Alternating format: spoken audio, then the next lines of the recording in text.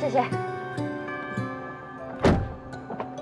对了，邹老师，那个礼轻情意重，希望你喜欢。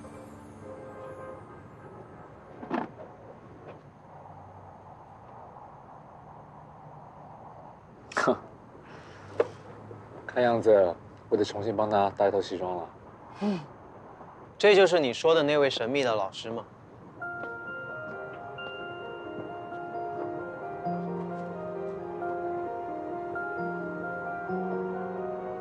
你们认识吗？不认识啊。不过呢，我还是要感谢你替我教导我的员工。举手之劳而已啊。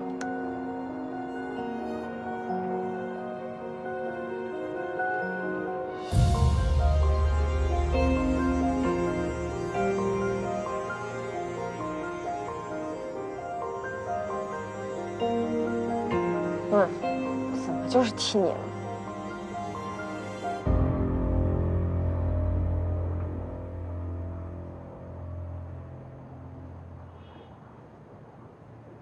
田俊，谢谢你的礼物，我很喜欢。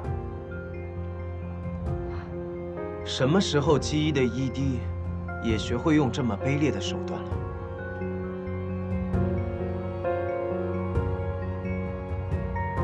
什么意思啊？不太明白啊。职场上黔驴技穷，就想着靠歪门邪道勾搭竞争公司的新人，你以为这样就可以扳回一城？太天真了吧！